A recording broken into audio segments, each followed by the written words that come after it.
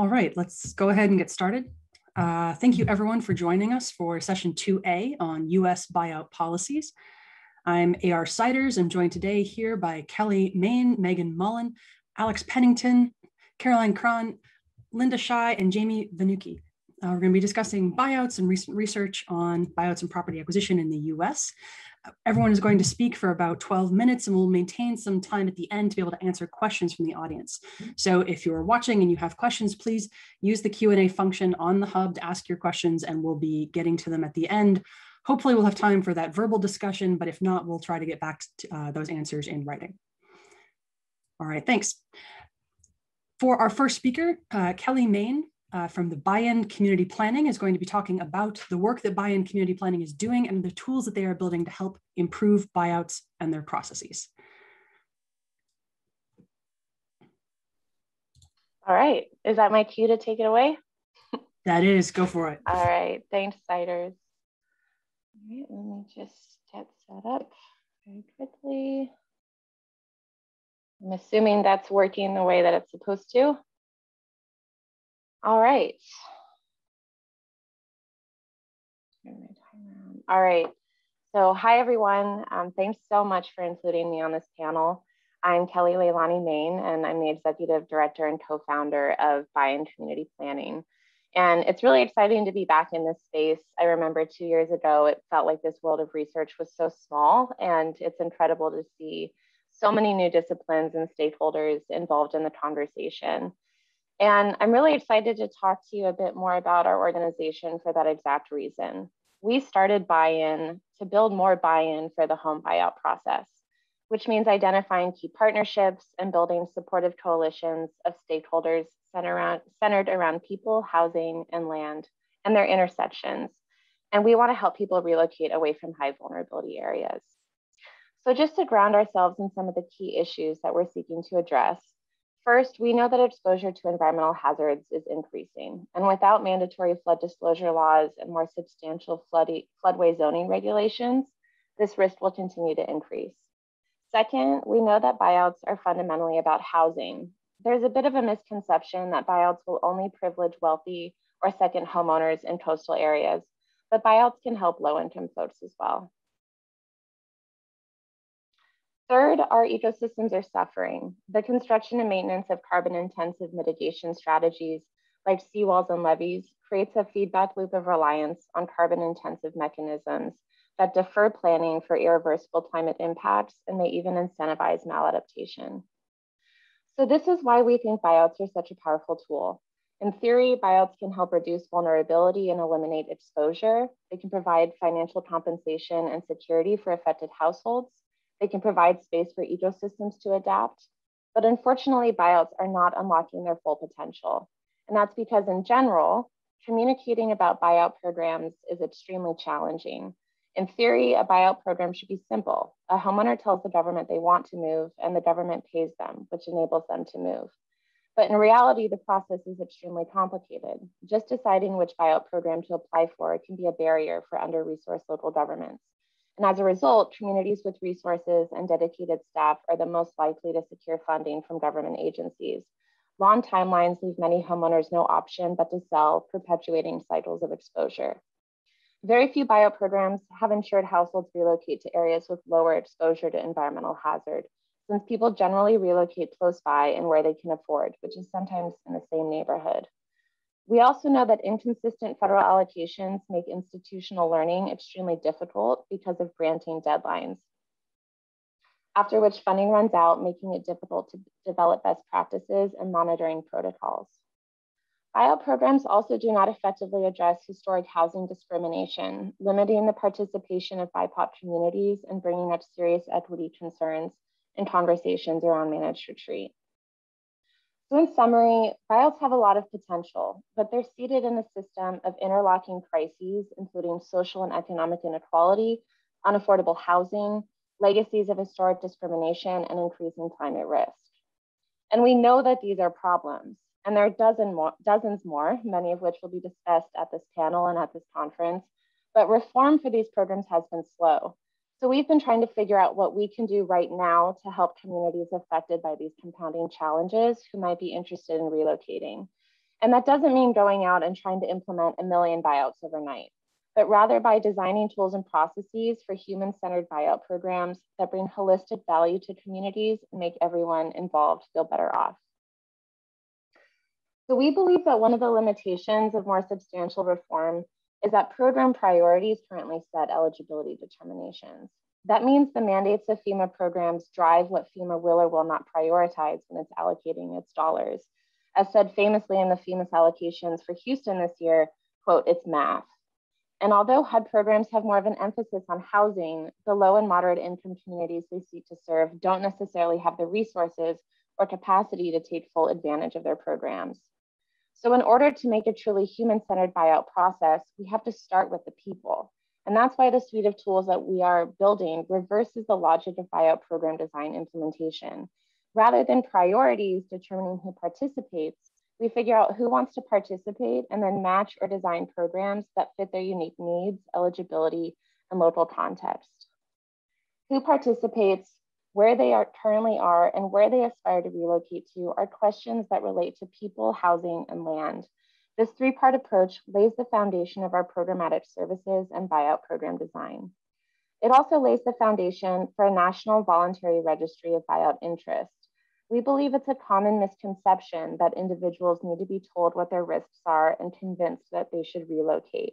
In challenge to that, we're seeking to visibilize the currently invisible demand for relocation assistance and supporting mainstreaming relocation as a legitimate adaptation strategy that deserves more attention and resources.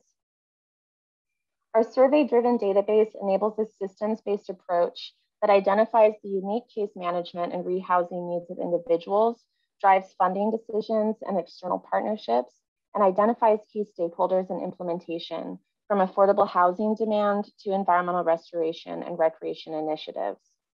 So how does this actually work? Well, in addition to the national sign-up form, we partner with local community organizations and governments who request our help. And I want to share a bit more about a community that we've been working with in DeSoto, Missouri. We were connected to Susan Liley from the Citizens Committee for Flood Relief, which is a community organization that's a member of the Anthropocene Alliance's Higher Ground Network. DeSoto is a small city outside of St. Louis that's been hit with catastrophic flash flooding, resulting in deaths, disinvestment, and community deterioration in a neighborhood that has over 200 structures located in the FEMA designated floodway. We've been working with support from the city manager who wants to help his community, but faces significant limitations in capacity to apply for federal funds.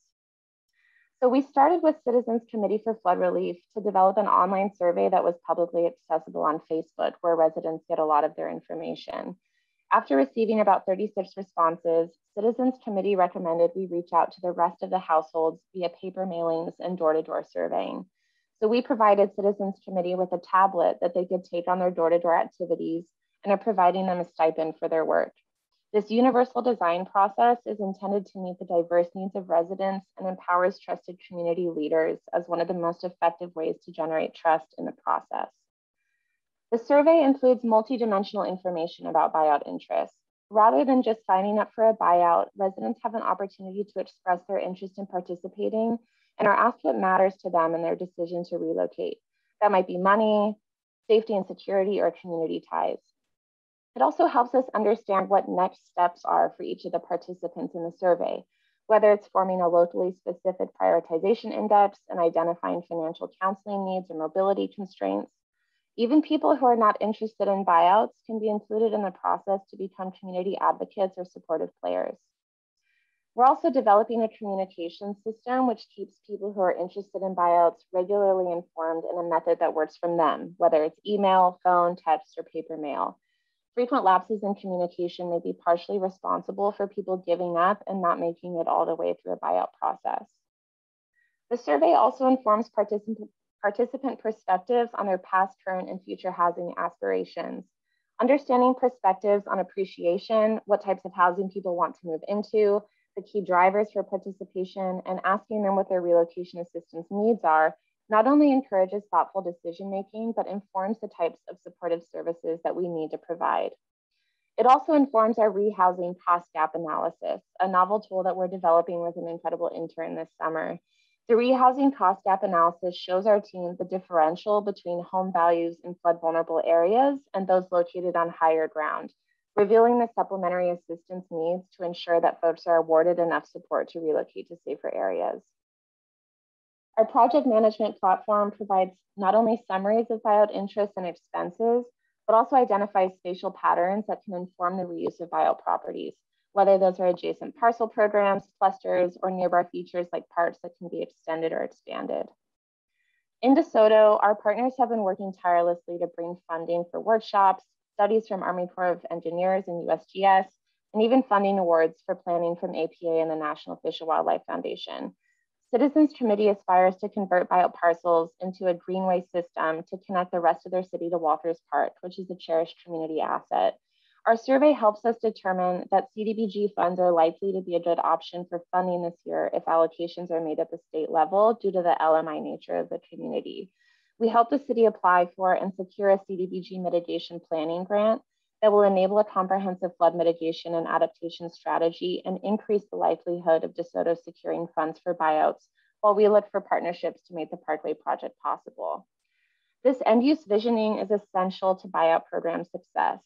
One of the impetus for starting Buy-in was to challenge the narrative that buyouts are fundamentally about loss, a loss of housing, a loss of community, a loss of property tax revenue. We're working with a grant from Lincoln Institute of Land Policy to develop scenario planning exercises and workshops for communities to envision the highest value option for reuse of floodplain buyout parcels to maximize buy-in and find novel partnerships for implementation, operations, and maintenance. So in summary, we have a few key takeaways so far for the design of better buyout programs. First, we're not going to solve these solutions overnight. We have to be bold, but also humble and honest about what we can and cannot accomplish and when. First and foremost, a human-centered process puts people first, which means doing relationship building and asking questions before making recommendations. Third, don't rush the process. Some households are ready to move as soon as possible, but others need more time, either assurances that they can be made secure and whole after a buyout, or also just time to manage their grief. And lastly, as applied researchers and practitioners, we're in a huge position of privilege that we believe requires us to do the hard work of navigating these processes in service to communities so that residents can do the critical work on the ground, driven by local considerations, context, and culture. So we're a brand new organization and we're always looking for partnerships and new opportunities to connect. And we'd love to hear from you if you have any questions or want to reach out to partner with us. Really appreciate you tuning in to listen today and hope to be in touch soon. Thanks.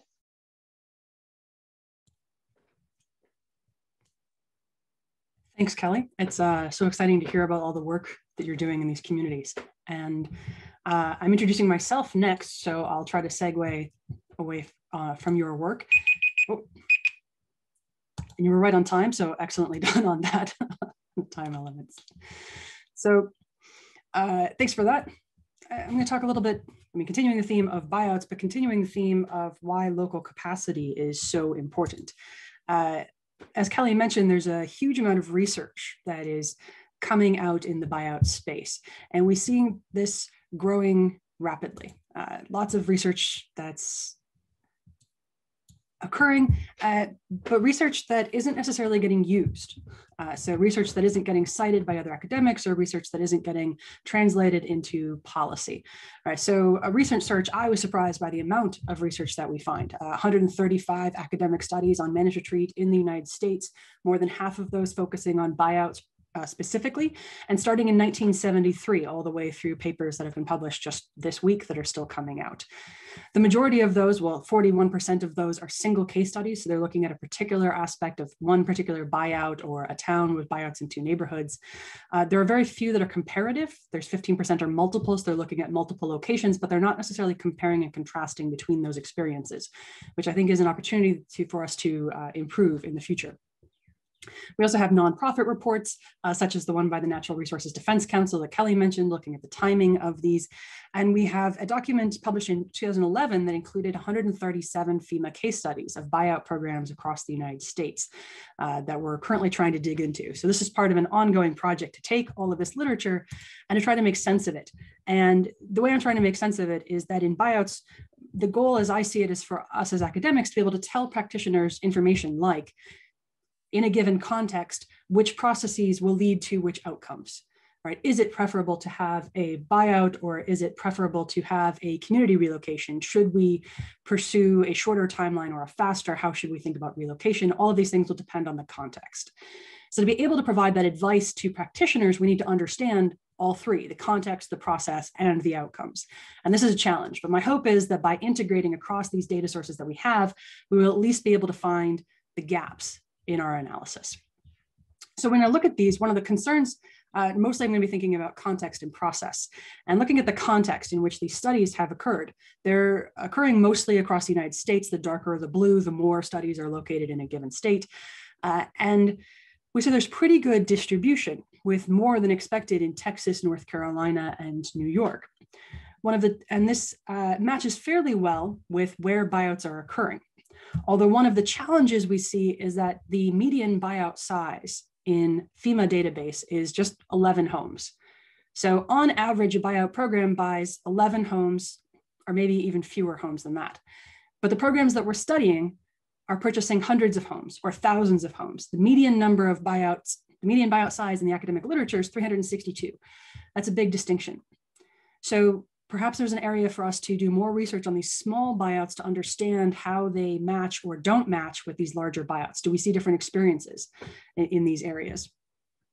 And then again, we're getting this geographic spread, but one thing that's also notable is that the buyout study locations are all occurring in very urban areas, so very dense areas. Anywhere where you see an anomaly, basically in the density population of the United States, that's where a buyout study has occurred. So we're missing all of these studies on smaller buyouts that are occurring in rural areas. We have some, but we don't have as many. And so I think this raises some really interesting questions about what our information is. What context do we have? Where are we oversampling or undersampling? And what can we learn from these examples if they're not representative? People all the time select on extreme cases, outliers, right? And we can learn a lot from them, but we learn different things than if we think they're representative. And I'm a little bit concerned that maybe we're taking the results from these studies of exceptional cases, and we are presuming that they are representative of the normal experience of a buyout practitioner or of a buyout community.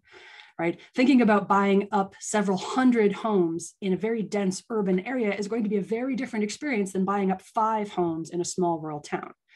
And we should be thinking about those differently. And so one of the challenges that I think we see ahead of us is trying to figure out how those contexts will affect what we are learning from these processes. We also, of course, have the traditional challenge of selecting on the dependent variable, right? This is a very academic problem, but we're only studying places that do buyouts. We're not studying the places that didn't get to do buyouts, but maybe wanted to. We're not studying the people who didn't get buyouts, with very rare exception. We're seeing a few studies, especially very recently, that are looking at people who did not take buyouts, who stayed behind, and what outcomes they experienced.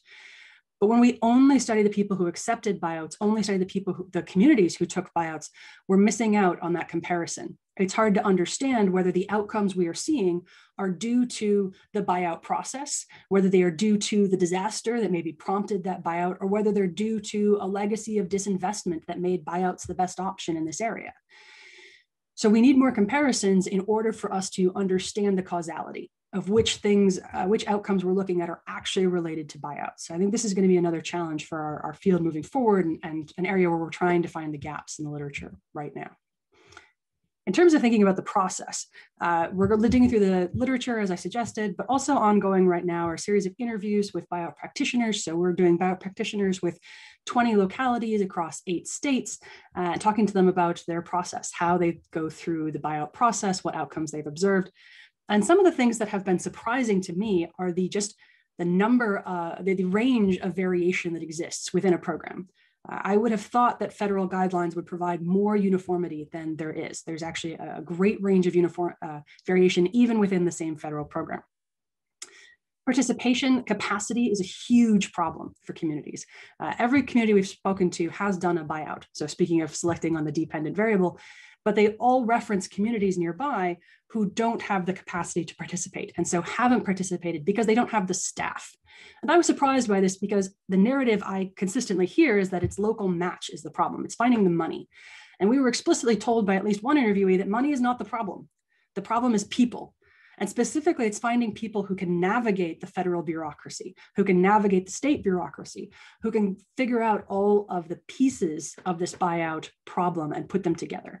And so experience is incredibly important. And because experience is important, and because long-term relationships are important, the short-term funding that we use to supplement local capacity, to help build local capacity through, say, HMGP management funds, is not a solution. And we need a longer-term solution to help build long-term local capacity if we want buyouts to be more equitably distributed, if we want them to be an option for all communities. There are various different types of experience that are needed. Many of you will not be surprised by anything on this list, right? People need experience with the Uniform Relocation Act to understand about tenant rights. They need experience with real estate transactions to understand how that timeline will work and what all the steps are.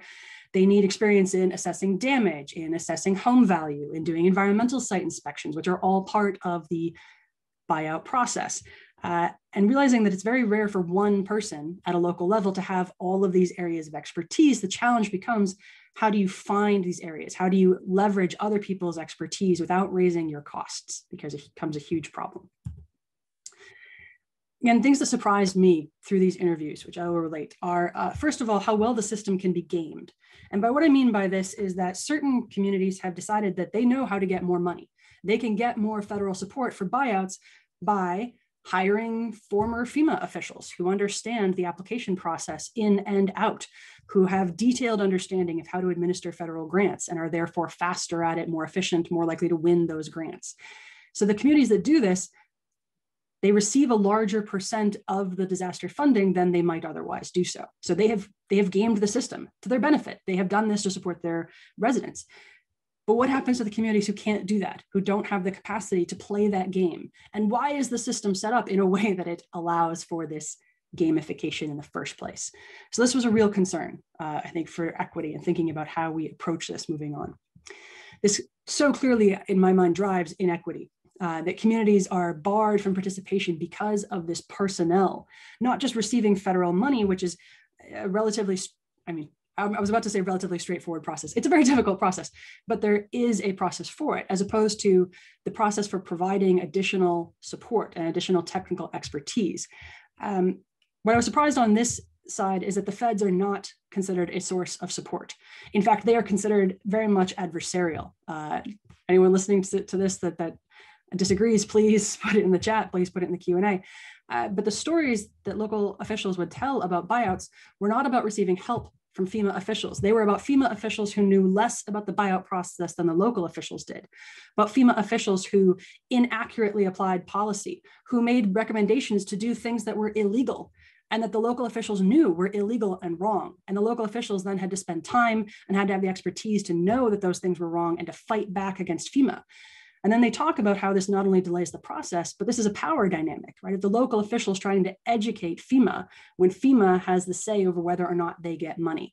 And states can play a real role here in helping to mediate between the feds and the local government, but there's also a clear role for increasing capacity, not only at the local level, but also at the federal level to remove this block at the federal program, that the federal people who are providing technical expertise should have the expertise to provide technical assistance. I don't mean to suggest that all FEMA agents are incompetent or don't know their position, but so many people working for FEMA are generalists. They have to be generalists in so many areas that they don't understand the intricacies of a buyout process. And maybe FEMA needs people who are informed on the details of this process to be involved. And then finally, I was very much struck by how much personal value shaped the way that these practitioners implemented buyouts.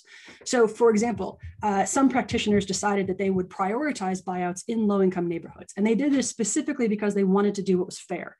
They know these communities are more at risk, that they are more likely to experience damage. They may have fewer resources to adapt in place. And so they wanted them to get these resources for buyouts. On the other hand, there were practitioners who said, we absolutely do not offer buyouts in low-income areas because we are concerned that they will feel coerced out of their homes. We're concerned that they will not be able to find replacement housing nearby, that they will have to leave the community and community ties. And so these practitioners come to the completely opposite decision about how to administer their program, both in good faith, both trying to do what they feel is right, and both making the completely opposite decision based on their personal values and the way that they see what is right about a buyout. There was a huge debate between officials we talked to, for example, about the ethics of achieving your local match by asking the homeowner to take a reduced price for their home. If the homeowner is paid 12.5% less of their home, that could compensate for the local match. What are the ethics of that? And in some communities, again, this was seen as a benefit because it was the only way that these local communities would be able to afford buyouts at all. And they wanted to be able to help people. They felt that getting 88.5% of the value of your home was better than getting 0% and having to stay in place.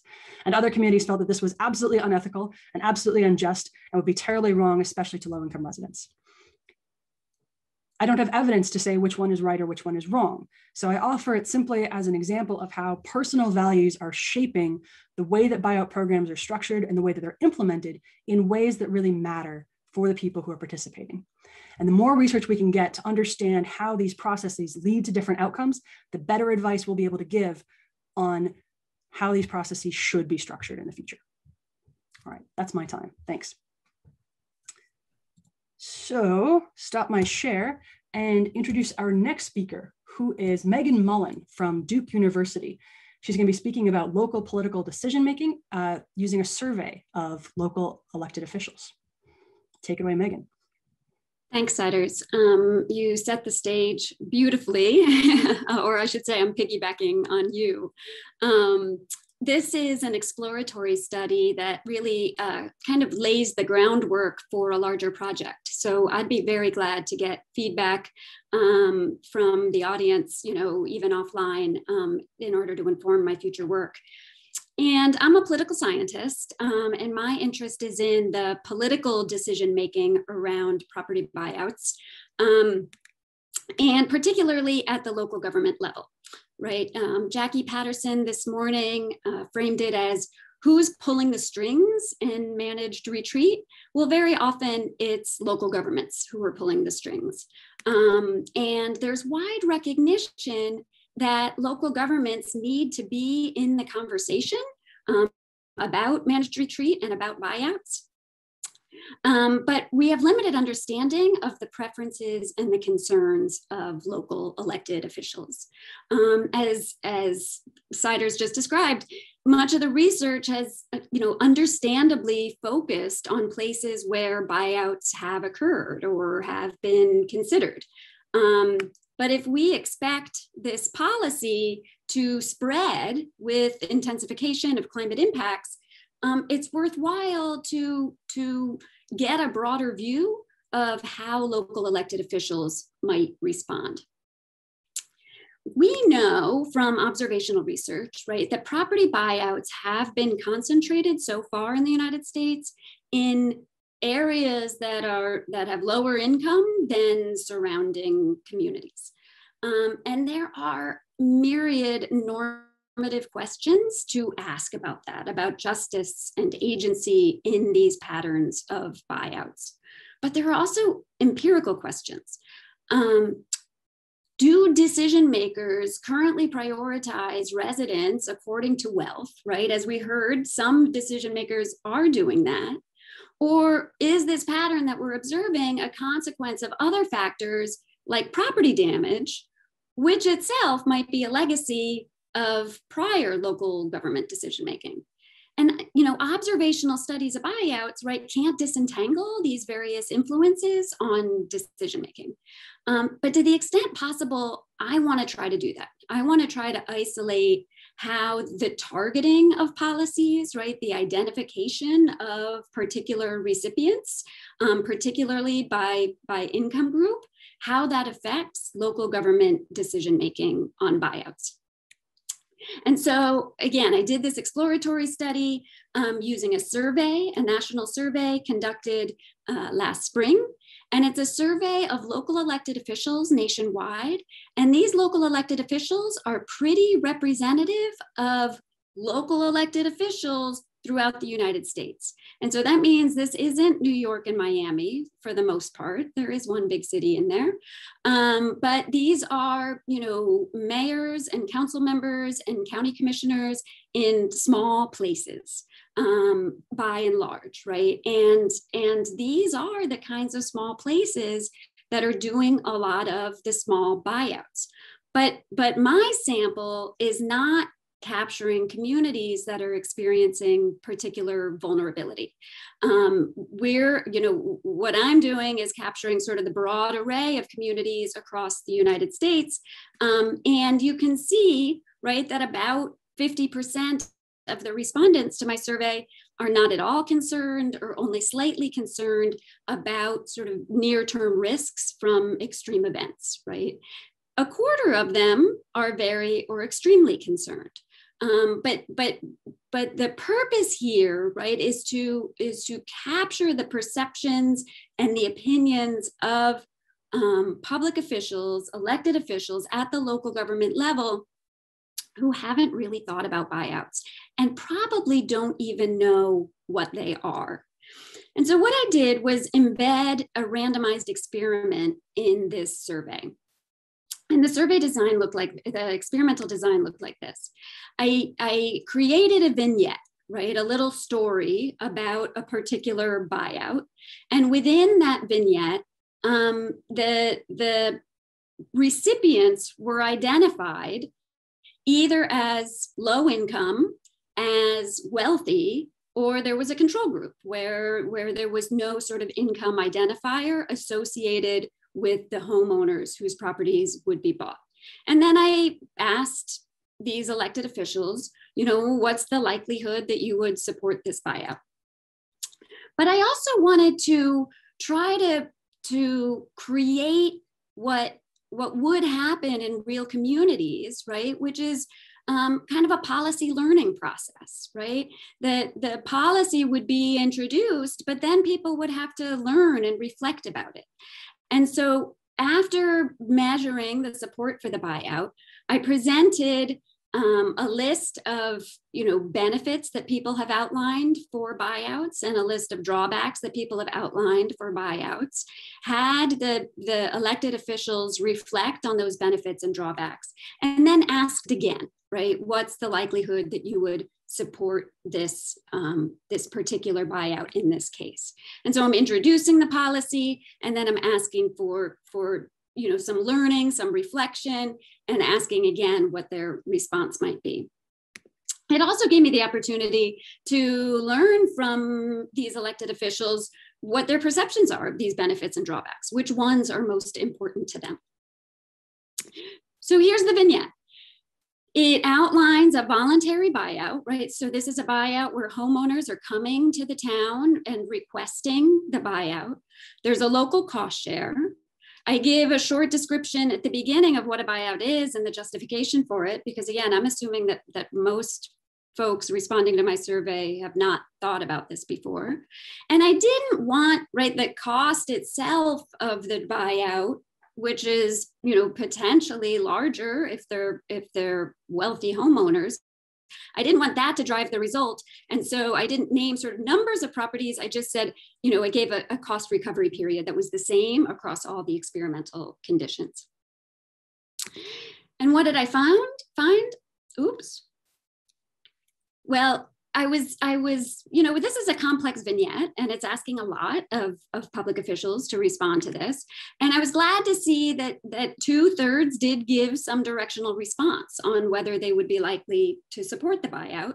And the majority of those that gave the directional response said that they would be unlikely.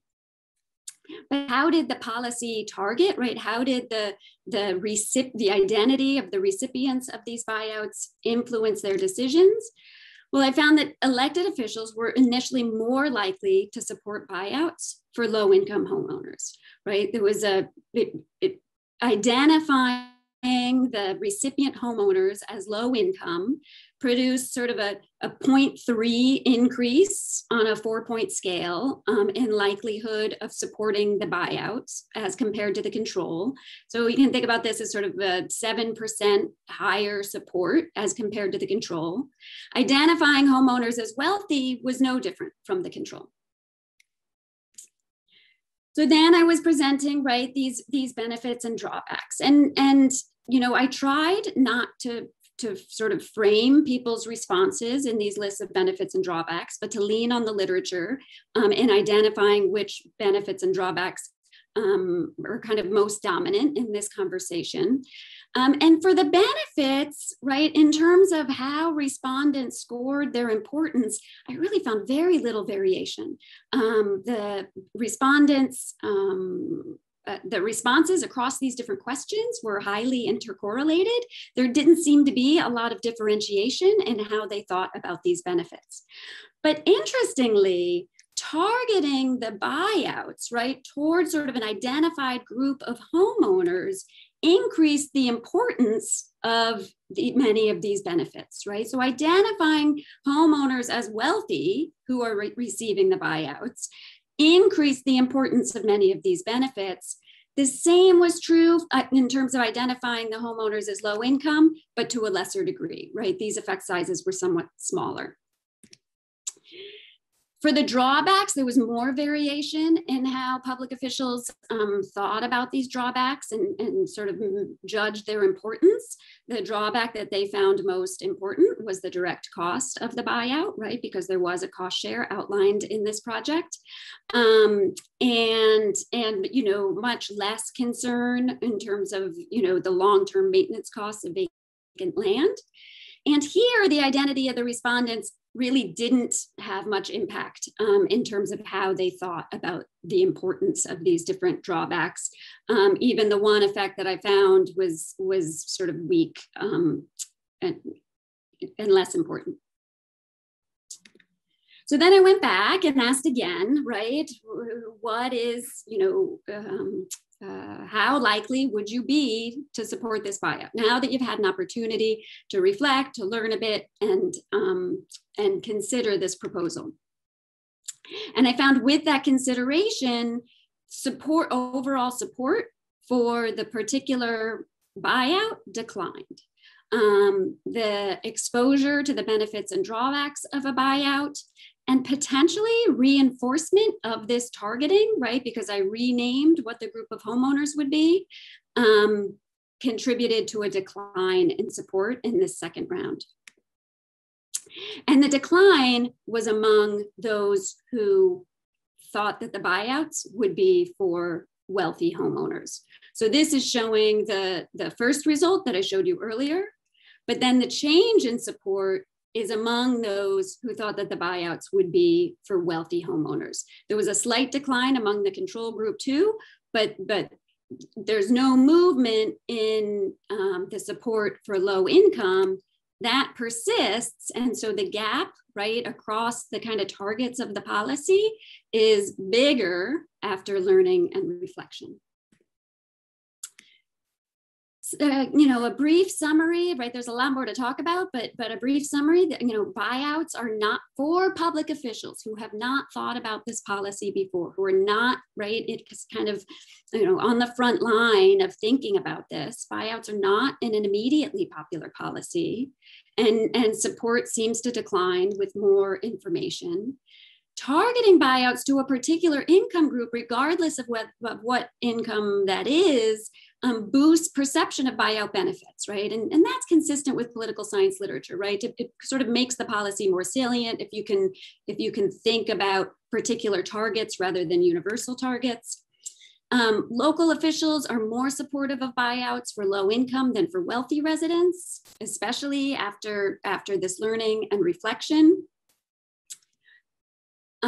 There's also, you know, there are numerous limitations to this kind of approach. And I would say they're mostly summarized by it's both overly general and overly specific at the same time, right? The approach is ignoring the really important contextual considerations in any case. And it's also specific to the language of the vignette. but I do think that there's value in starting to think about what are the likely reactions of decision makers who haven't yet engaged with these kinds of conversations, right? The decision makers who this isn't on their radar yet, but it might be in the future. And if we can start anticipating what their reactions might be, that's an important part of building policy strategies, communication strategies that can help get us to equitable outcomes as this policy spreads. Thanks.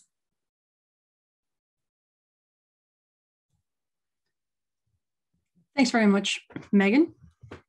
Our next speaker is Alex Pennington from New York State Governor's Office of Storm Recovery to discuss the New York Rising Buyout Program. Welcome, Alex. Hey, hopefully you can hear me. Let me get this screen shared.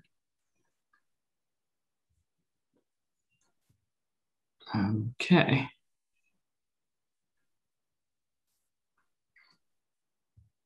All right, here we go.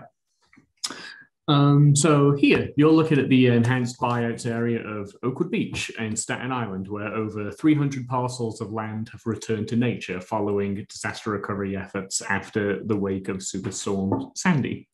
The green space here is like clearly prevalent, it's clearly visible, there's more green space, there's more nature, there are fewer buildings in the floodplain.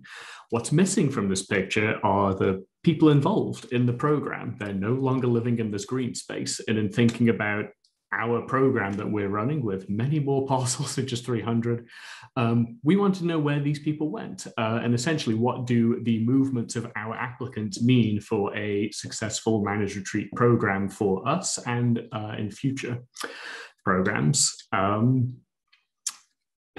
Already given an introduction to me, so I'll skip that. But in New York State, we have in the wake of Superstorm Sandy, we have incorporated both buyout and acquisition strategies, currently with 657 million allocated to the program. We've bought over 1,200 properties on a voluntary basis from residents, flood-prone neighborhoods, primarily within Staten Island and Long Island, but elsewhere throughout the state too. Over 500 of these properties were acquisitions, where that land is eligible for redevelopment for more resilient structures. Over 700 buyout properties are complete, where that land has been restored to nature and is not eligible for any redevelopment. It's going to stay as green land. We have, 1,200 properties, and given the large nature of our buyouts program and thinking about managed retreat, we saw an opportunity to try and answer the question of, well, where did our applicants go, and what could that mean for future policies that we may implement in the future? Our work on finding our allocated applicants is complete. We've done some work in finding them, and it's complete with some success. Our work in sort of analyzing the data and having results is still very much underway. So I will be presenting today sort of the short methodology and how we matched our applicants and what we want to do in the future. Hopefully next time we will have more interesting results, and once we've found those patterns. But talking about the data that we have, we're a government agency. We're sitting on an unbelievable amount of data about our applicants. We record and house all of our application data in sort of a custom-built application, and that data is then stored in the storm recovery data warehouse, where we just keep all of the stuff, have access to all of this stuff, can manipulate all of this data and do pretty wonderful things. We have the location of all of our buyouts, the parcel size, the property damage, appraisal, both pre and post storm of the property. We've got, how much money we've given to applicants under various places. We have relocation incentive awards that we've given to some applicants, and I'll say more about that in a second. We have household size, household status, whether they own the property, whether they were renting, URA, all of that sort of stuff. And importantly, in thinking about equity, we have a ton of demographic information, and we are required to report this demographic information to HUD to talk about our progress reports that we've released quarterly. But we do have dates of birth, we've got race, ethnicity, we have their gender, we have their income, and then that's something we have to report for good reason, but that's data that we also have access to, so we can dive into those sort of demographics. And when we're looking for patterns, we can look for patterns and look to make sure that our program is equitable when we do this research. So that's important to note there. So the question of where did our applicants move to? We've answered this question to a degree because we have a relocation incentive program, a 5% pre-storm fair market value relocation incentive was added, was made for eligible participants if they permanently relocated and provided evidence of their purchased property, if that primary residence was located within the same county. So we had to verify their house was in the same county, their new primary location, we know where they went to. They get a relocation award, we know where they went. So if you can always collect this sort of information on the front end, that's a lesson that we learned. We can get it, and that's good to know. So we have this information for some of our applicants. However, that's only for people in the Buyouts program, and it only captures those applicants who wanted to sort of stay within the same county or get a relocation incentive. That doesn't cover everyone. What about people who moved outside of the county? We want to know more about them. So even though we've got some good data already, we wanted to add more. We wanted to really get a good idea of where people went, not just where people in the relocation incentive program went. So to find the rest of our applicant data, we wanted to experiment with existing tools that were out there to link our data to publicly available information. And we were able to do this sort of through two methods. First, using LexisNexis, and the second, using tax parcel data. I'm sure many academics know about LexisNexis, large data mining platform. We have access to the public record search tool, which combines tens of thousands of public records and can link people between those records. So with this tool, we were able to input our data, find our applicants based on their address, their name, their date of birth that we have on file. We were able to find if they had a deed, if they had bought property after participating in our program. We were able to collect this information, code all of this in, and essentially have a set of geospatial data of where our applicants' damaged property was and where they moved to. This was a very time-intensive task, and my team did a fantastic job in combing through all of this data, which is a lot. But it wasn't always perfect. So we tried sort of a second method, which was sort of a fuzzy match, looking at fuzzy matching, again, our data to New York State tax parcel data, which had some success, but was more trouble than it was worth. And I'm happy to maybe talk more about that, but in the interest of time, I'll move on. I just do not recommend fuzzy matching to public data. So our results, overall, we were able to match 60% of our total universe. We have 665 applicants matched out of a universe of 1,112 applicants. We had a manual match rate of around 44%, looking at our entire Buyouts universe. Not all of those are relevant to this 1,112. We had empty parcels, we had rental properties. We were just looking at those who had one property before the buyout, we bought out that property and they had a clear sort of movement to a new property afterwards. So 34% relevant to this universe match rate, including our relocation incentive applicants, and that was 292. Out of our total buyout program matched, we had 69%, which was pretty good. Total acquisitions matched was 50%. So we did have some success. You could see sort of the numbers here and the percentages here. We weren't able to match 31% of our buyouts applicants. We weren't able to match 50% of our acquisition applicants. So not a 100% match rate. I also wouldn't expect a 100% match rate. But I don't want to say any more about the people we didn't match, since I wouldn't want to make too many assumptions. But a 60% match rate means we are able to do an analysis on at least a couple hundred applicants in each program, which is nice. Like I said, I don't want to make assumptions about the unmatched universe. Not everyone may have bought a property afterwards, but we don't know how many, so I don't want to make assumptions about them. But what we can say is we did some testing of the demographics of who we were able to match, who we weren't able to match, and the entire universe. And essentially, the demographic makeup of all matched applicants is not statistically different from the larger universe of all buyouts, from those who were not matched, which is a good sign that at least we can draw some takeaways in terms of patterns from the smaller universe and potentially extend it to our large universe. Essentially, we don't see any statistically significant differences yet between our matched and non-matched universes. So we have some external validity there, but we absolutely want to do more testing to make sure.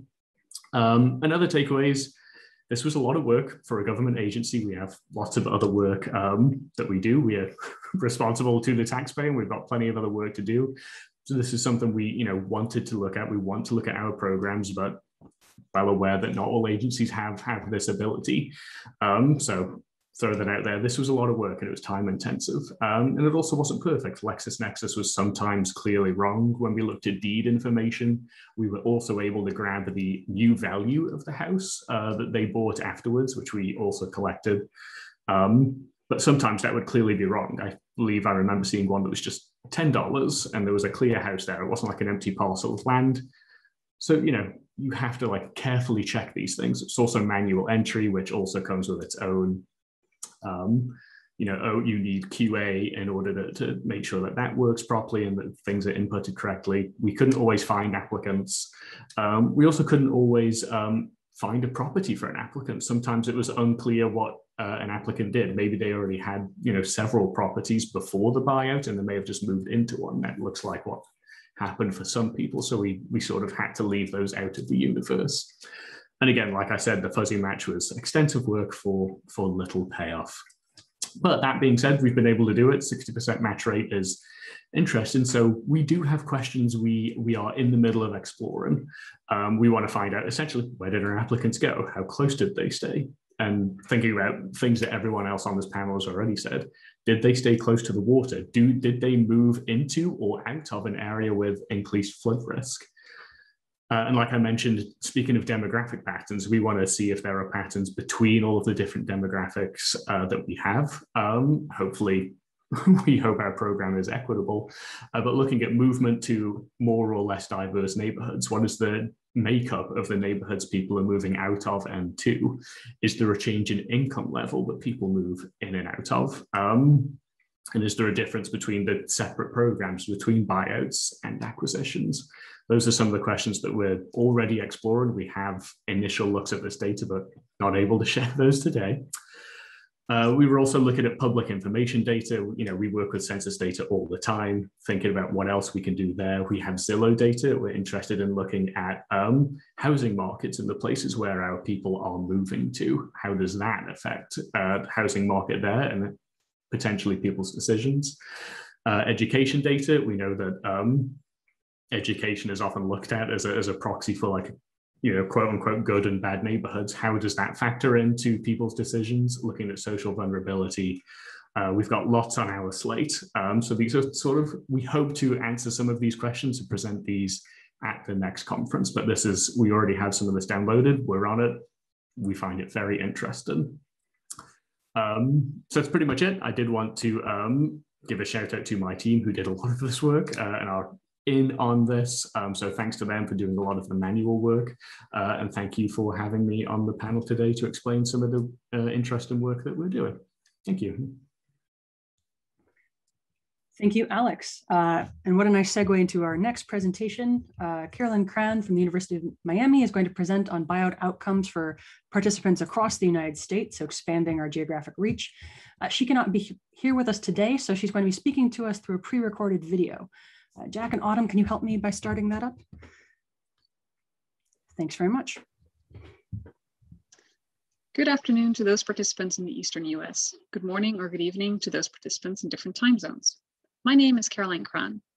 I'm a PhD student in the Interdisciplinary Environmental Science and Policy program at the University of Miami. Unfortunately, I'm on leave this summer, and so I'm not able to present live at this session, but will instead be sharing my work through this pre-recorded video.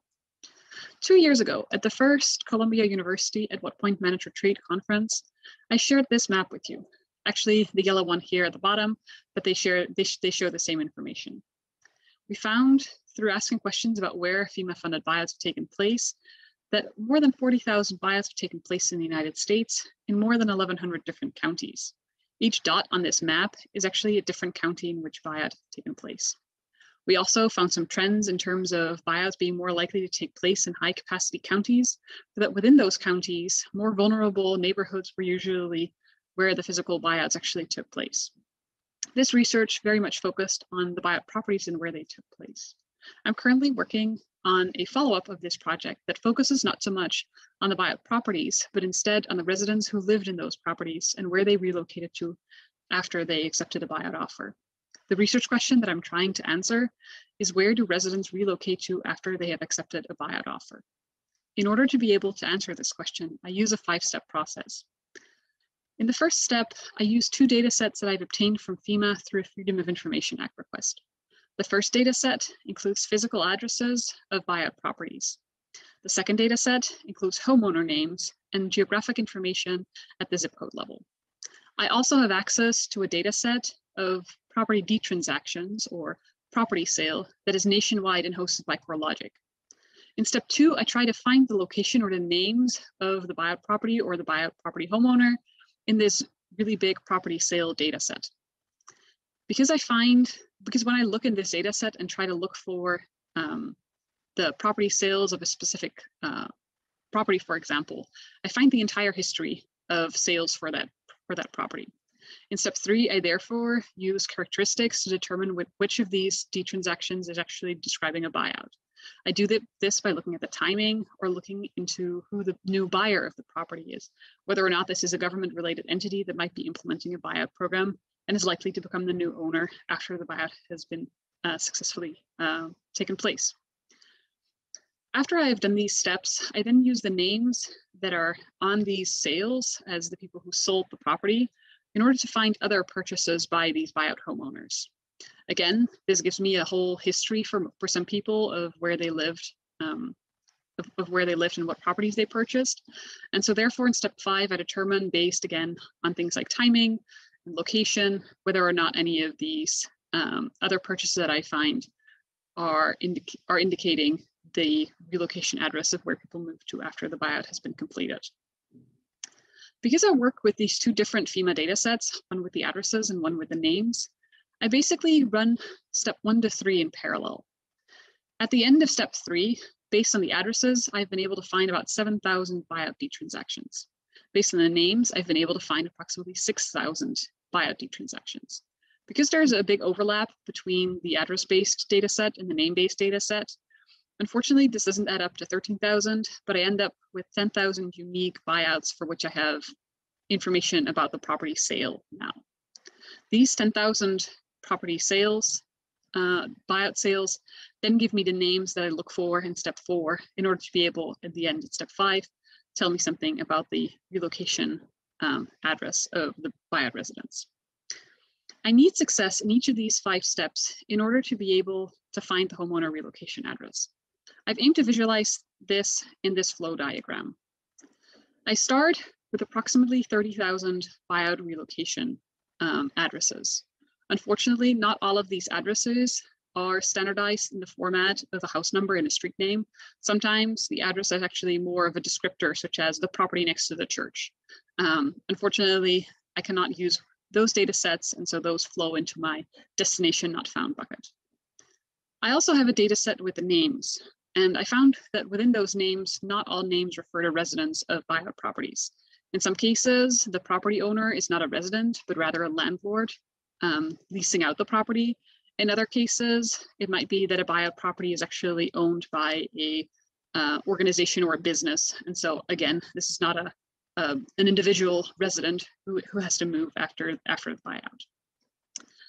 Here I end up with about 24,000 buyouts. Again, after step 3, once I've been able to find the buyouts, and I've determined that a certain D transaction actually describes the buyout that I'm looking for, I have about 10,000 buyout D transactions. It is equally difficult to then go from those buyout D transactions to post buyout relocation addresses. But in the end, I'm able to find about 3,000 high to medium to high confidence buyout D transactions. For these buyout D transactions, I'm able to answer questions such as where and when the households relocate. Here in the first graph on the left, I plot the distance of the relocation. Some people seem to use the buyout as an opportunity to start anew in a different state, but most people actually move to different locations fairly close by where the buyout took place. The median of distance that people moved is about 8 kilometers, so that's 5 to 6 miles from the buyout location. This means that a lot of people will be able to stay close to their social network as well as to their work or to their school. Sometimes people are afraid that buyouts lead to an exodus of people from the county. However, we've found that about 75% of people who've accepted a buyout actually move to a relocation address that is within the same county. When it comes to the timing of the purchasing a new home, we found that about approximately 40% of the people did not wait until the buyout was finalized before they purchased their new relocation home, the home that became their new where they relocated to. Another 40% purchased a home within a year after the buyout had been completed. About 20% of the people took longer to find a new, more permanent home. Some other questions that I would like to answer using this data are different outcomes in terms of, for example, things like flood risk reduction, financial impacts, and whether or not the neighborhood that people lived in versus the neighborhood that people moved to is very different. In order to be attuned to equity, I also want to look into these outcomes in terms of different factors and see whether they have an influence. Factors such as wealth, race, or whether the buyout took place in urban or rural communities will be examined in order to see whether or not this influences the buyout outcome. This research aims to provide some lessons for future managed retreat and answer questions about things like the scale and location of where buyouts could be helpful, how we could make buyout policies more equitable in practice, and also what sort of buyouts and what sort of outcomes we might be looking for and we might aim for. Again, I'm unfortunately not able to answer questions live in this session. However, my co-author, Siders, is here on this panel and she might be able to answer some questions. Additionally, my other co-authors, Catherine Mock and Miyuki Hino, are also present at this conference. Alternatively, feel free to send me an email to ckran@miami.edu. Thank you very much. I hope you enjoy the rest of the conference.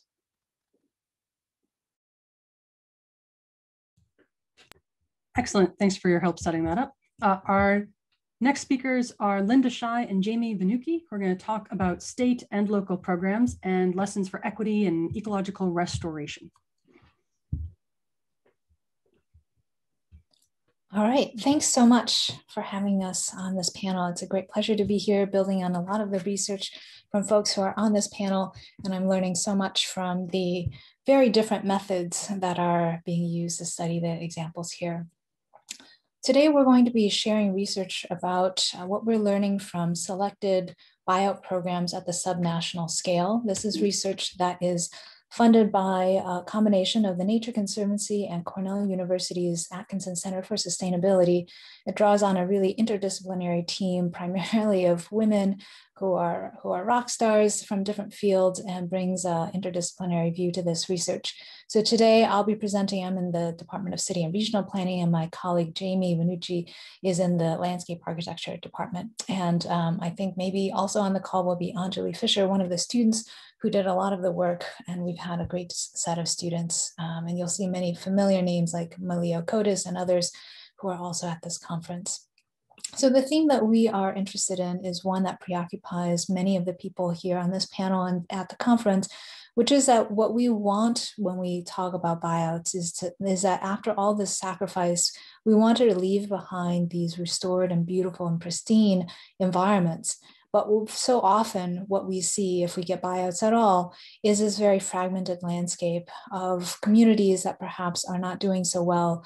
We don't oftentimes, until the studies that you guys just presented, we often don't know what happens to the people who go away, but certainly the places that have been affected by the disaster appear to be worse off. And so there's, as from the beginning of the presentations, we've known that the FEMA floodplain buyouts are problematic from a number of perspectives. They are too few in number, 40,000 over the last 40 years compared to 13 million that are of households that are living in at-risk areas. And yet even such a few number is still financially and in many other ways unsustainable. It's also extremely bureaucratic. It takes a very long time. It's inequitable in terms of who it's targeting and the process of who has access to these resources, as so many people have talked about. It's limited in scale because it's prioritizing only property parcels, not the communities, not even multifamily houses, much less ecological systems. And oftentimes we see very limited ecological gains.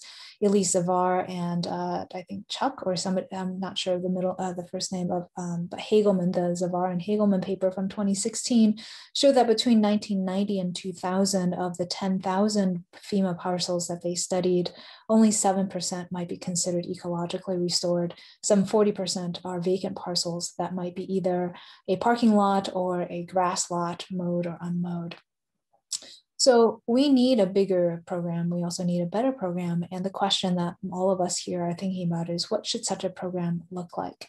And so slightly different from the perspectives of some of the other presenters that have been talking about, we looked at 5 different programs that are considered among the leading ones that when you think about who is doing buyouts well, the ones that are highlighted here, New Jersey Blue Acres, Washington's Floodplain by Design, Charlotte-Mecklenburg County's program, and the programs in Austin and Harris County are often pointed to as the ones that have been doing extremely well. They're also unique in that they are standing programs. So Siders talked about how there's such a need for learning and capacity.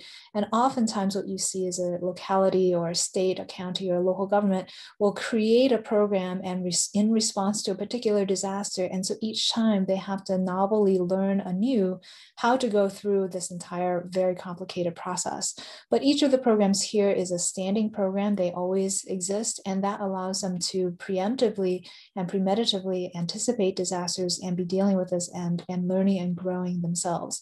They also, each of them has some sort of dedicated funding, either through state dollars or a local bond measure or other kinds of stormwater utility or property tax levies that allows them to not only generate the local match for the FEMA buyouts, but also have dedicated funding to drive free of the federal constraints on funding some of their own initiatives the way that they would like to do them.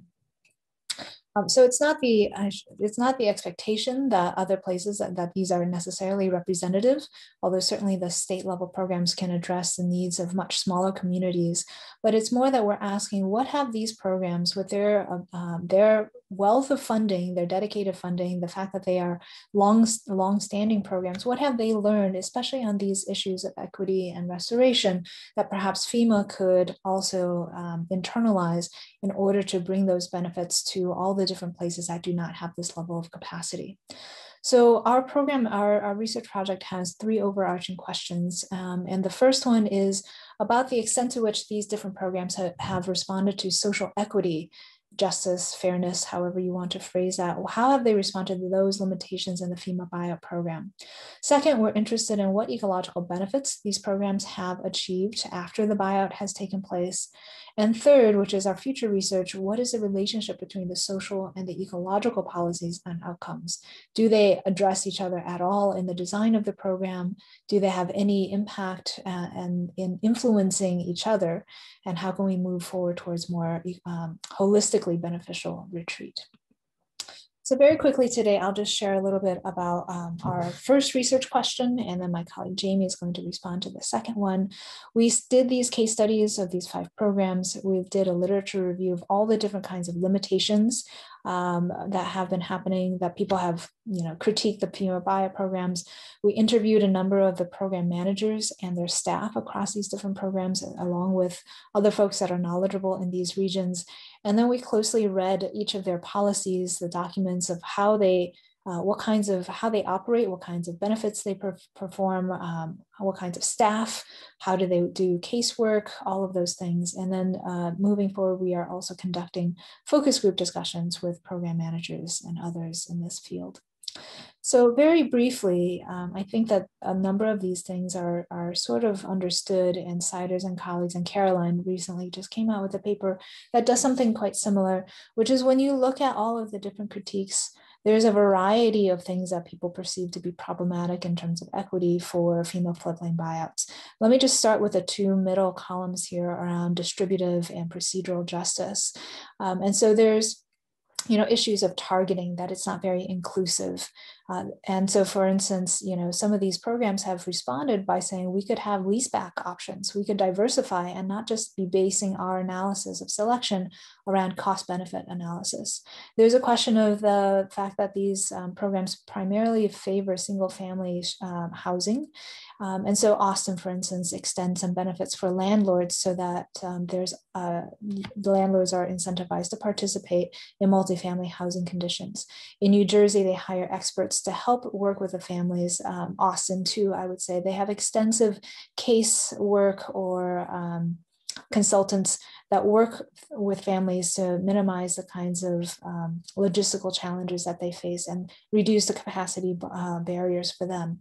In Harris County, this is not a FEMA program, but the CDBG-DR program actually allows undocumented migrant households to also participate. So there are, for those kinds of challenges, for instance, there are these very discrete responses that programs have been able to innovate at the local level. There's also an issue of procedural injustice, right, around the lack of transparency, the kinds of reactionary time frame, the length of time it takes to do these programs. And all of these different programs respond to this challenge through different forms of communication, website, communication with households. Because they're anticipatory, they are far more lethal in responding to a disaster and have much shorter timeframes for responding and getting homes the help that they need. And in Harris County, there's a bond measure that, for instance, prioritizes the worst first. But in one way, you could look at these programs and say there are very specific, tangible solutions to a lot of the things that people are talking about that could be discreetly integrated into a FEMA program to look at these. And then there are these broader structural issues, because justice is also a relational issue, a relational comparison, not just of what happens to the people who are experiencing the buyout, but historic relations of what happened historically that landed people in this condition of economic and spatial inequality. There's also the spatial relationship of what's going on in other places, what happens to this community afterwards, what happens to people who have to stay here, is there going to be further decline, will there be gentrification?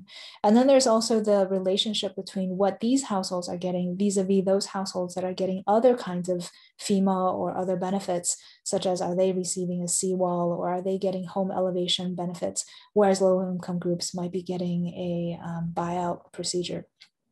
So those kinds of challenges typically do not tend to be addressed by these different programs. And nor is there, generally a whole community relocation, place attachment doesn't get addressed. Although Austin offers various supports so that people can actually get the housing that they can afford in the local community. So what we think that we're learning from these programs is that when you have these standing programs and they're able to learn and innovate and also have the flexibility, they're able to generate solutions that really work locally speaking. And there's a lot that we can learn from them for addressing these distributive and procedural questions. But on these other issues where the buyouts are really about other people, other spaces, other time periods, those generally fall far outside the authority and the purview of those implementing agencies that are charged with managing buyout programs, which tend to be usually some kind of a stormwater or flood management utility district. And those are engineers who have a very set and narrow perspective of what they can do. And so their authority doesn't extend to those other spaces that their programs don't touch, or other issues like housing and other things. And so I think there's a huge challenge here of saying, well, even if we make a buyout program extremely equitable, does that really deal with a larger equity question of what caused people to be living in vulnerable conditions and the vulnerability they may experience once they leave the buyout condition. And so we need to be able to address these issues much more holistically than we have been. And that's where some of these focus group discussions, where we're talking with people in other sectors outside of the floodplain programs to see where those connections could be made. Jamie? Thanks, Linda. So one of the critical questions for the ecological benefits team has been what to measure, given both the constraint of mostly remote data collection and the range of program goals. Typically, restoration outcomes are assessed relevant to a set of established goals, while goals for restoration across our 5 case study areas vary greatly, from promoting ecosystem recovery in Washington state to places with no restoration-focused goals at all. Our lit review includes both assessment strategies for restoration, as well as what kinds of metrics matter most in floodplains.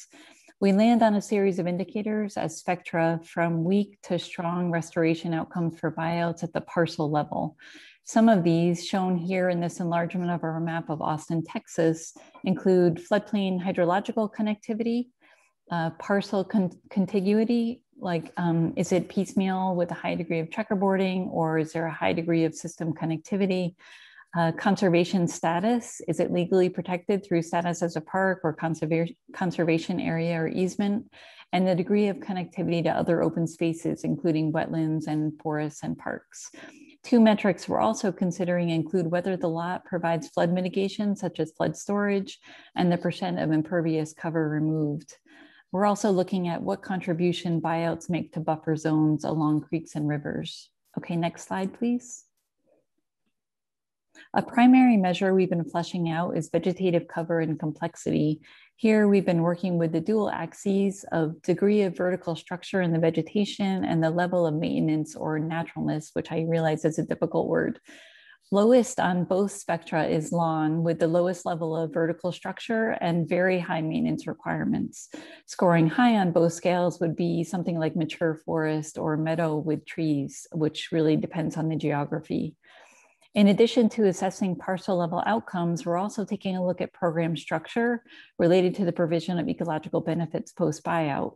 For example, some of our questions include, does the program establish clear goals for restoration?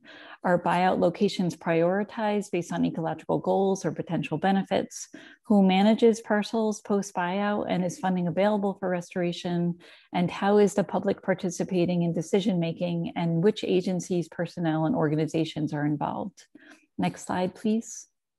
So some of our very early findings I'll share next.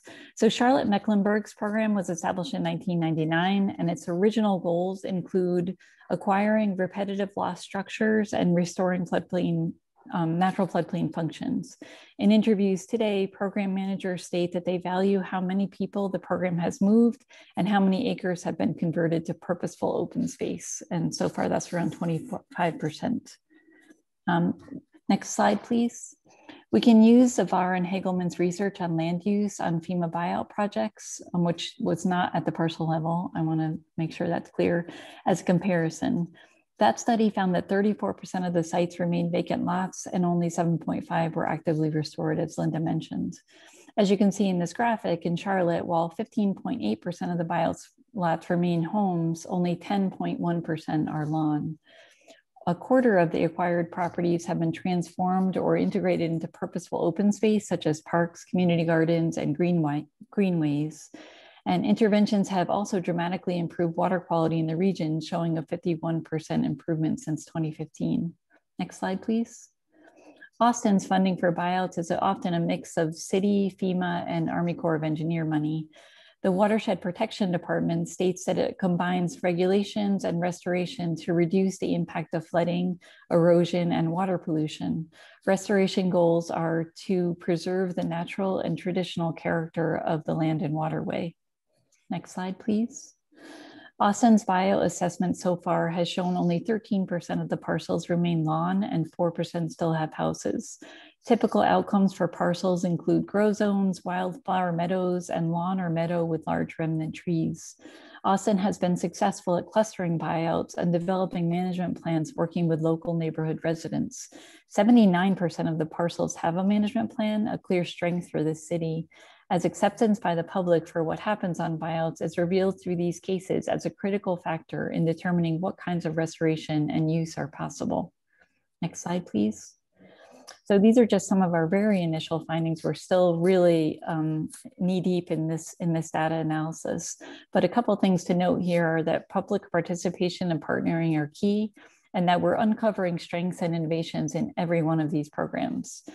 So some lingering questions are how to assess programs without clear restoration goals, and then is restoration the appropriate term, or should we be looking to something more aligned with a reconciled floodplain where people are part of the ecosystem as active managers and participants?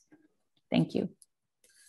Thanks so much. And so in conclusion, we're really excited about the final stage of our research in bringing the ecological and the social dimensions together. So as we saw in the Austin program, a case where the program is really is targeting a really humane approach to dealing with households and helping them get access to the funding they need in order to buy another home in the nearby area.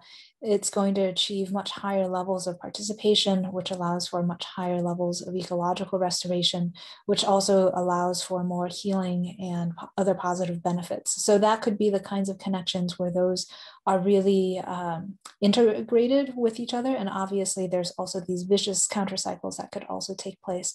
So we're looking forward to exploring those connections in the future. Thanks very much.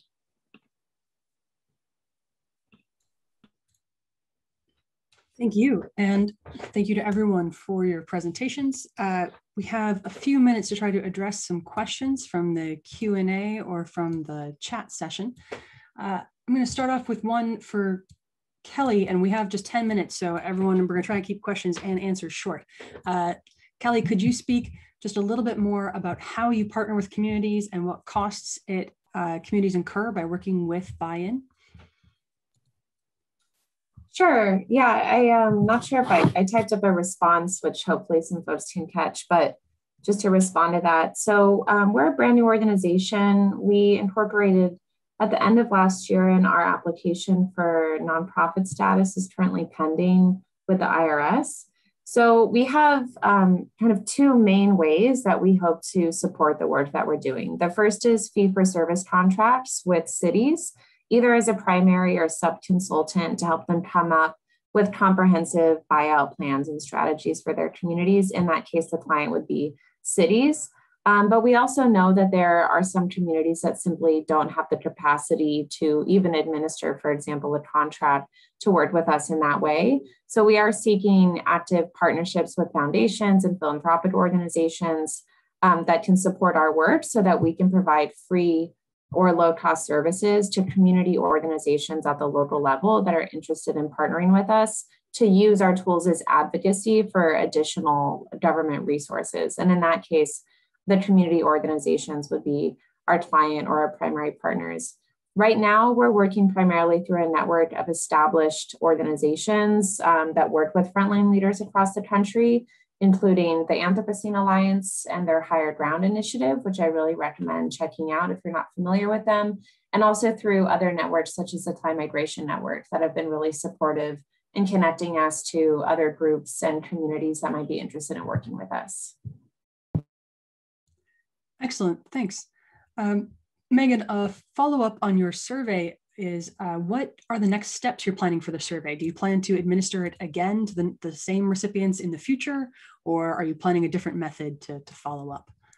I'm sort of working on a big project that will incorporate more of these surveys, but also deeper cases and kind of constructing more of policy histories, right, within particular settings, right, to understand the evolution of local government decision-making and how right, prior decisions by local governments are shaping these differential risk exposures. And so there'll be some deep cases, but I also want to do more survey work, right? Because I think there is some value in getting the perceptions as they're developing, right, among this population of such critical decision makers. And so the next step in that space is actually kind of regionally focused surveys that will allow me to start honing in on particular forms of climate impacts that are more dominant in some regions than others. That sounds fascinating. I think the history of the pathway sort of government decisions set people on sounds really interesting. And also sounds like that will pair well with what Linda and Jamie are finding in this, things are so interconnected that it's hard to tease out just the risk reduction or just the flood risk reduction component of that. So that's right. That's really critical. Yeah. Alex, following up on your program, curious about the distinction between the buyouts and the acquisitions. Do you have information on how the decision was made, which properties should be redeveloped and which properties should not be redeveloped? I can briefly speak to that and say, it's pretty complicated. And the policy and procedure manual that sort of outlines some of this is available online. But the buyout program, it was mostly buyouts. That seems to be the bulk of these things. But before I put my foot in my mouth, because it does get pretty complex, the policies and procedures are available on our website, and diving into that should give a clear answer between those. Excellent, thank. I didn't mean to put you on the spot with a, give the official every single decision. No problem. Yeah. And then this question I'm going to open up. Alex and Kelly, you obviously through your organizations work directly with communities, but we have a question here about the role academics can or should play in coordinating with communities and supporting communities directly. So any academic want to discuss your thoughts on academic community collaboration?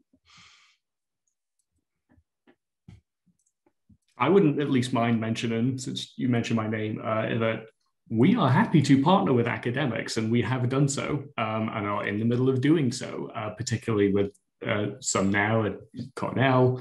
I think we've got some Harvard stuff coming in down the way. So if you're interested in some of the data that we found and matched, happy to partner on some of that stuff, but that's all I'll say there. Anyone else want to jump on that one? Yeah, I might, if I may also just say that, I myself and my team members as well come from backgrounds in research, and we understand the value and the importance of this research, and the way that we're approaching our services is directly responding to the amazing research that folks have been doing in this space for the last number of decades. That being said, I think that even in this presentation, what we're seeing is a lot of review of what has happened before, which for me is very much in alignment with one of the major problems in buyout programs, which is that they're reactionary and they're reactive and they're not proactive. And so part of the work that we're doing now, especially in these early phases, is in some ways about applied research, but it's actually hands-on. It's actually helping communities get resources or make those decisions at the same time that we're learning by doing. And if that's something that other researchers or academics and universities can support, as was mentioned, Siders in your presentation, building that capacity by doing that hands-on research and helping communities get resources and make decisions, I think could be a really powerful way to apply all the knowledge that's in this space. The one thing I would say, based on my experience in various forms of partnerships over time, is just how important these myriad forms of boundary organizations are, because of the really sort of different orientations, different timelines, different expectations, different demands on time between sort of professional academics and kind of community members who need immediate answers. There is such in my experience, there is such expertise in all of the organizations that, as Kelly just described, sort of can speak the language of university research and also are in everyday engagement with communities. In my experience, all of you who occupy that space really enable these kinds of partnerships to be effective and work for communities. I'm reflecting still on Sider's more provocative keynote this morning, and I think that there's opportunities for researchers to work closely with communities and to be engaged in ways so that the work that we do is actually relevant and practical and humanly sensitive to for researchers, it's just an intellectual question, but for the people on the ground, it's actually their home and their lives. At the same time, I think that when you are partnered with communities on the ground, the kinds of things that you can ask or do are going to be very different because it is materially part of their lives. The kinds of questions you can ask, the kinds of solutions you can dream or even begin to verbalize are much more, I think, constrained by the realities and the political dangers of what it means when you actually put those words out into discourse. So I think that there's a fine line to be walking between like us sitting in a space and dreaming of science fiction realities where, you know, oh yes, wouldn't this bold thing be great? And people on the ground are thinking this would be horrific for us. But I think that it doesn't need to be all one or the other, but the space for both, even for an individual researcher to be in those different spaces over the course of all the different work that they do. I think that's a great point, and it circles back to a theme, I guess, a number of presentations, right? That we recognize these are interesting analytical problems, but they're also someone's life, right? So it's also not a theoretical problem, but a real practical thing that's happening. Well, we are at time, so thank you so much to the presenters for your presentations today, for all the projects that you're working on. Thank you to the audience for your questions. Some of them have been answered in writing in the chat, so please check there. And I'll volunteer the speakers that most of us would probably be glad to speak further if we haven't adequately answered your question in the chat or so forth. So please let us know. And thank you very much to Autumn and Jack, who have been running things from behind the scenes and keeping me on track. I really appreciate that, and the technical support as well. So enjoy your next session at this conference. Thank you so much. Thanks, Bye. Thank you. Bye.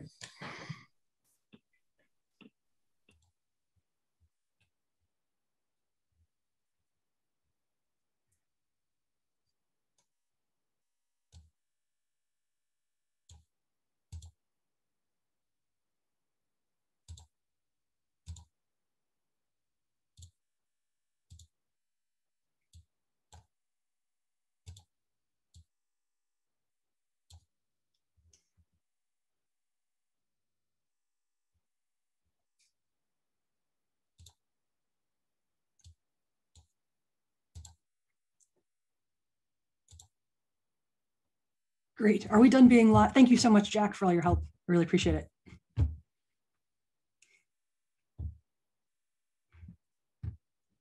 Yes, no problem. Of course. Have a good conference. You too. Take care. Great job.